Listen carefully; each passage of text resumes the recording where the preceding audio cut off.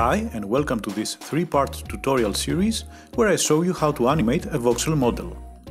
In the first video, I showed you how to set up a model that we imported from Magic Voxel so that it's ready to be rigged in Blender. So let's get started.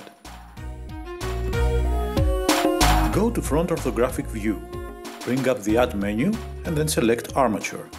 A single bone will appear. Drag it up to the model's torso. You need to be able to see the bones at all times, so go to the armature settings and under Viewport Display, check the In Front box.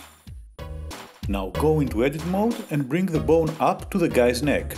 Make sure to lock the axis when you're moving your bones by pressing the equivalent axis button after you've pressed G to move the bone. Unfortunately, this key press cannot be displayed by the screencast keys, so I need to mention it to save you the frustration. Go to Side View by pressing numpad 3 and pull the bone to the center of the torso. Go back to Front View. Extrude one bone straight up for the neck and another one for the head. Press Shift A to add another bone.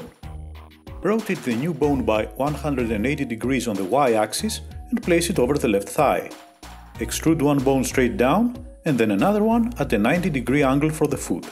Add another bone, place it over the upper arm and extrude two more for the forearm and the hand. Parent the upper arm bone and the thigh bone to the torso. Time to name our bones. This is a very important step that will cut our work in half.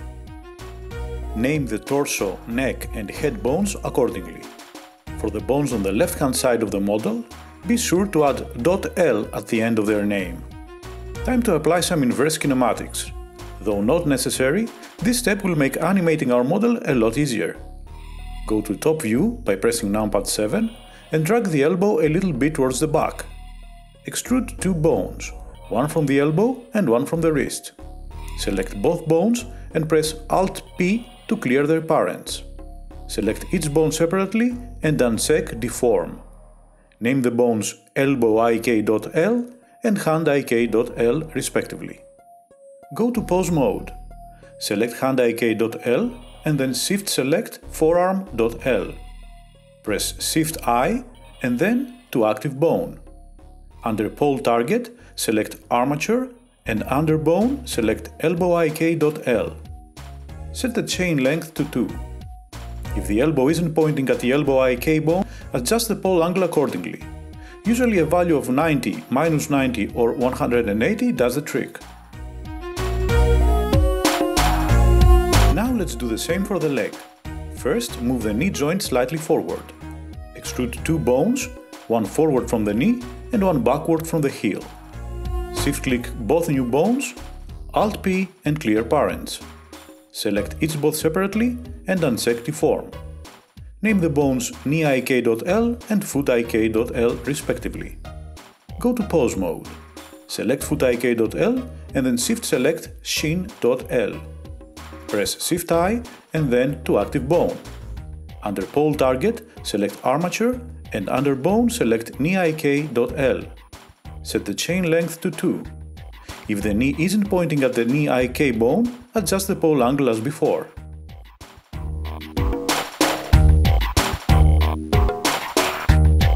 Go to Edit mode. Select the foot-ik bone and then Shift-select the foot bone. Press Ctrl-P, keep offset. Back in Pose mode, select the foot bone. Go to Bone Constraints and add the Copy Location constraint. Target Armature. Bone shin.L.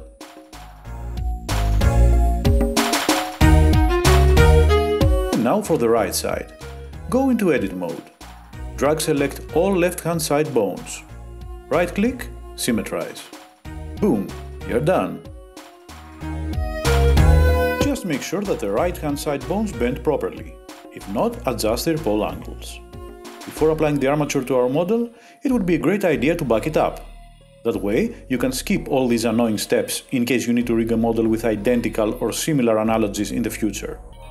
Now, select the armature in Object mode, press Ctrl-A, All Transforms. First select the model and then the armature. In general, when you are parenting two objects together, remember to always select the child object first. It helps to memorize the phrase children first. Press Ctrl-P with automatic weights. Success! However, we're far from finished. As you can see, when we deform our model, these little squares appear. To get rid of them, right-click on your model in Object Mode and click on Shade Smooth. The squares are gone, but we also lost that distinctive voxel look.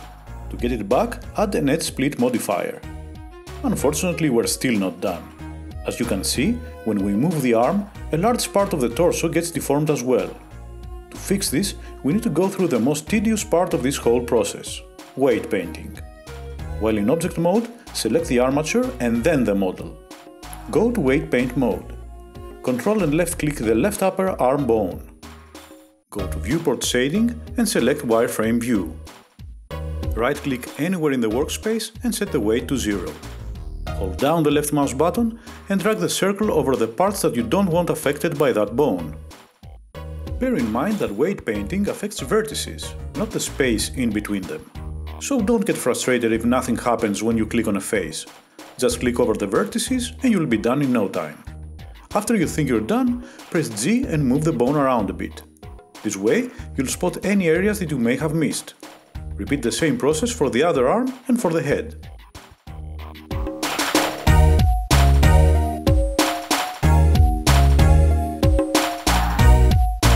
That's it, we're finally done. If you found this video useful, please consider LCSSing. In the next video, I'll show you how to create a walk cycle for your model. I will also show you how to make him move from point A to point B following a curve. Thanks for watching and see you again in the next video.